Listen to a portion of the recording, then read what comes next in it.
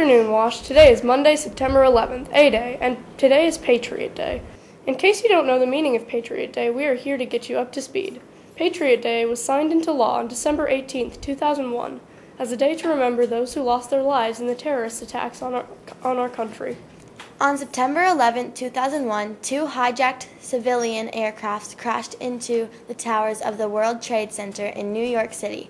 A third hijacked aircraft crashed into the Pentagon outside of Washington, D.C., and the fourth hijacked aircraft crashed into southwestern Pennsylvania after passengers tried to take control of the aircraft in order to prevent the hijackers from crashing the aircraft into an important symbol of democracy and freedom. Thousands of innocent people lost their lives in this tragedy. On Patriot Day, Americans should fly their flags at half-staff and observe a moment of silence to honor those individuals who lost their lives as a result of the terrorist attacks. Let us honor those who lost their lives on September 11th, 2001, at this time by standing and saying the Pledge of Allegiance.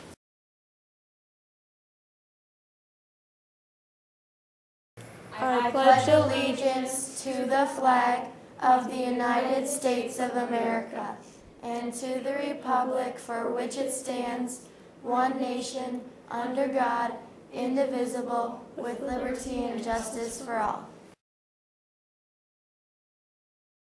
And now on to the announcements. If you missed yesterday's VPA audition workshop, you'll want to stop by the VPA information board across from the auditorium to pick up the audition tips.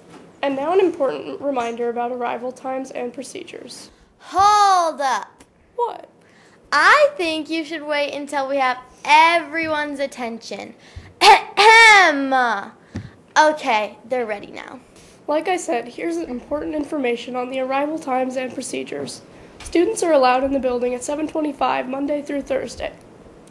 Students are allowed on Fridays to enter the building from 7:10 to 8:20 and must enter their appropriate grade level door and go immediately to the LRC.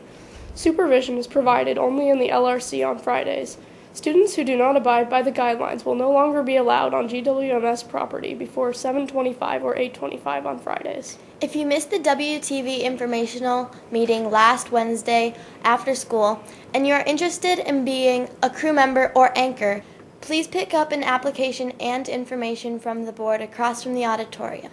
Applications are due on Wednesday, September 13th, so pick one up as soon as possible so you have enough time to complete it and get teacher recommendations. Remember, late applications will not be accepted. 6th grade track starts today. Also, the first VPA Wendy's night is today from 5 to 7 p.m. Whether you dine in or use the drive-thru, a portion of the sales goes to the Washington VPA program. Head to Wendy's for dinner tonight. Remember, if you are considering running for the Student Council, there is a mandatory informational meeting for interested students on Tuesday, September 12th at 7:25 a.m. in the auditorium. And the informational meeting for student ambassadors is Wednesday, September 13th at 7:30 in the auditorium. That brings us to the sports news. Good luck, 7th grade volleyball players, as Washington White takes on Roosevelt Silver at Washington at 4 p.m. Washington's 8th grade White team will be playing Roosevelt Silver at Roosevelt at 4 p.m. Happy birthday goes out to Fontu Andrews today. We hope you have the most wonderful day.